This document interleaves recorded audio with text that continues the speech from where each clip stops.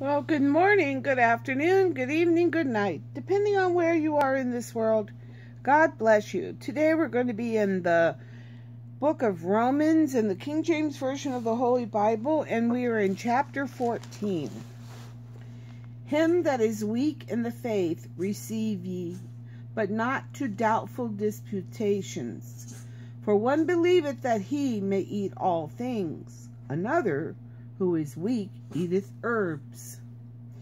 Let not him that eateth despise him that eateth not, and let not him which eateth not judge him that eateth, for God hath received him. Who art thou that judgest another man's servant? To his own master he standeth or falleth.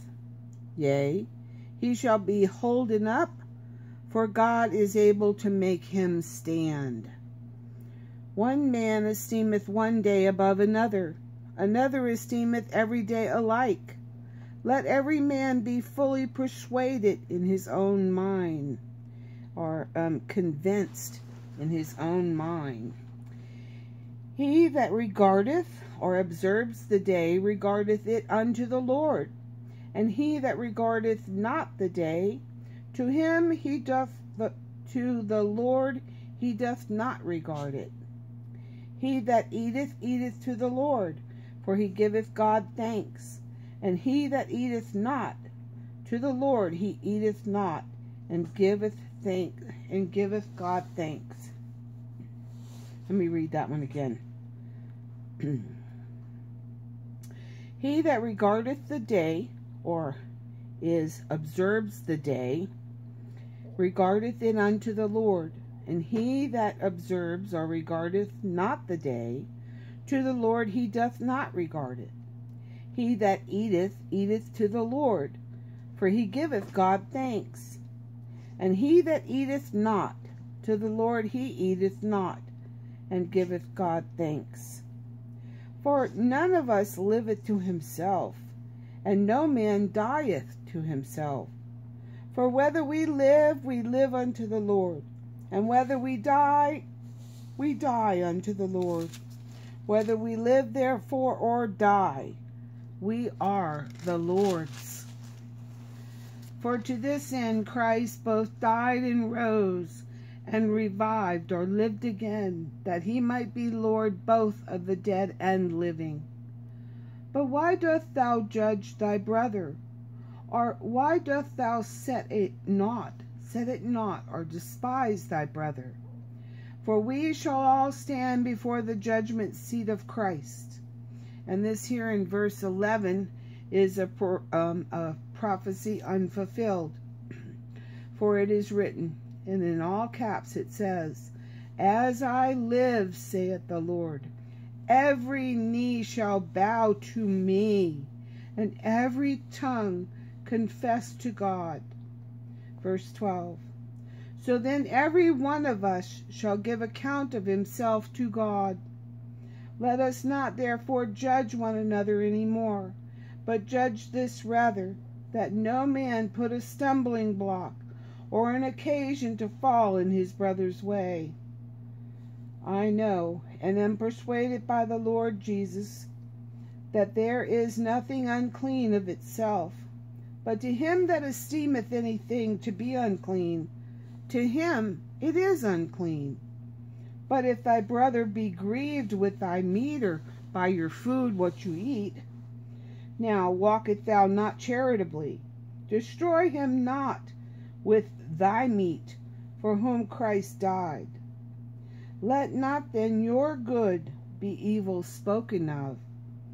For the kingdom of God is not meat and drink, but righteousness and peace and joy in the Holy Ghost. For he that in these things serveth Christ is acceptable to God and approved of men. Let us therefore follow after the things which make for peace, and things wherewith one may edify another, or build up. For meat or food destroy not the work of God. All things indeed are pure, but it is evil for that man who eateth with offense. In other words, if you're eating something just to offend your brother, that's a sin, and that's evil. It is good neither to eat flesh, nor to drink wine, nor anything whereby thy brother stumbleth, or is offended, or is made weak. Hast thou faith? Have it to thyself before God. Happy is he that condemneth not himself in that thing which he alloweth or approves. And he that doubteth is damned or condemned if he eat, because he eateth not of faith. For whatsoever is not of faith is sin. So don't let what someone's eating be a stumbling block for you. Don't judge them by what they eat. God bless.